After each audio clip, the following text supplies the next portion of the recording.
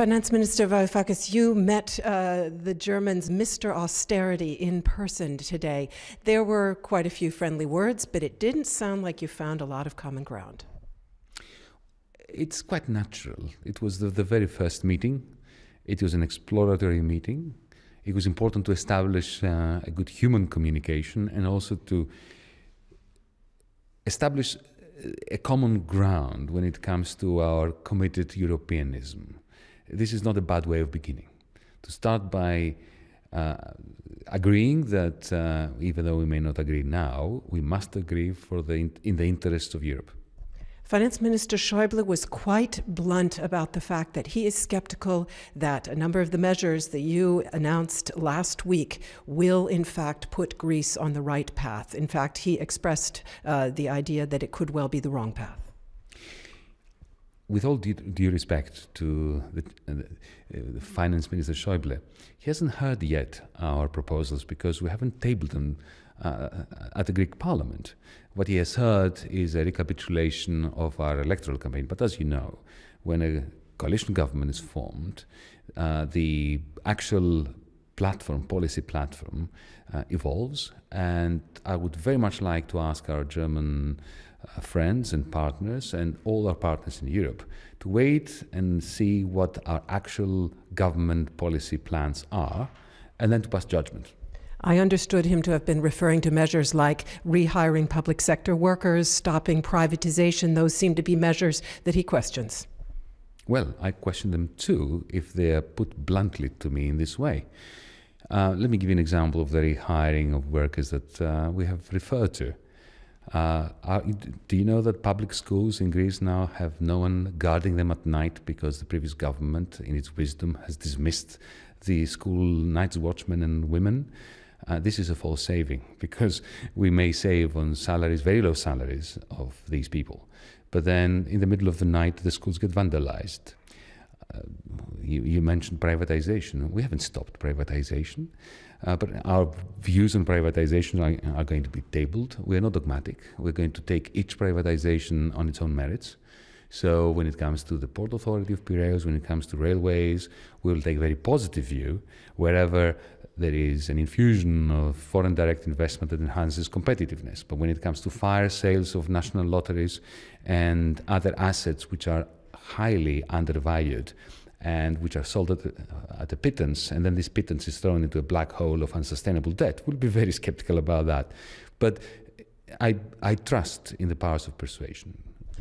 When our partners listen to what we are actually doing, as opposed to what journalists are saying that we're doing, then I'm sure there will be common ground. Your government has signaled Greece's willingness to talk, but if we look at the response of the European Central Bank on Wednesday, it looks like Greece's partners are not convinced about the actions you're prepared to take.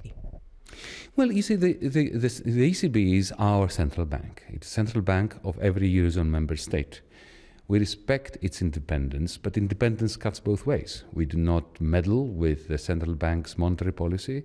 The central bank doesn't meddle with our policies at the fiscal level and at the level of structural reforms. We are interested in pursuing structural reforms to the full and to actually make them work in a way that they haven't worked so far. What the ECB has done is to put pressure on both us and our partners to come up with a new program. The ECB needs a program to carry on financing countries like Greece. We must endeavor as politicians to provide them with one. You have made an awful lot of demands in terms of what you would like to see Greece's partners and creditors do. What are you offering?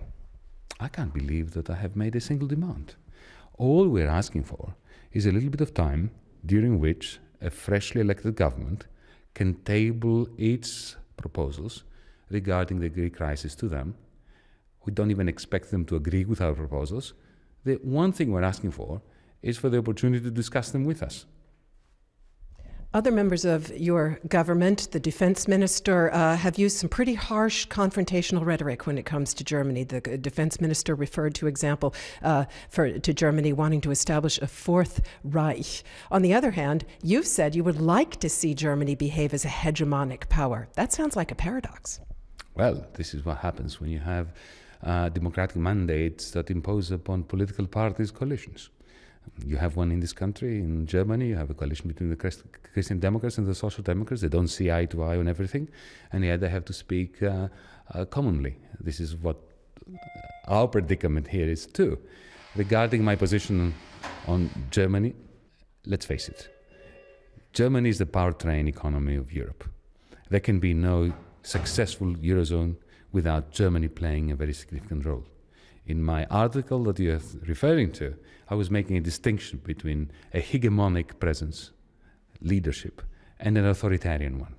The United States stabilized Europe and put it on a path of growth and prosperity by being hegemonic in the early 1950s, which included, as you know, a debt conference, it included the Marshall Plan.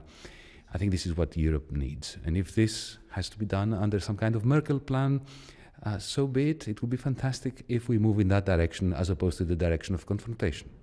A Merkel plan is a kind of Marshall Plan. For now, though, you are running out of money. How much time do you have? When does the clock run out? I'm not going to speculate on clocks running out. I'm not going to indulge in the art of spreading fear.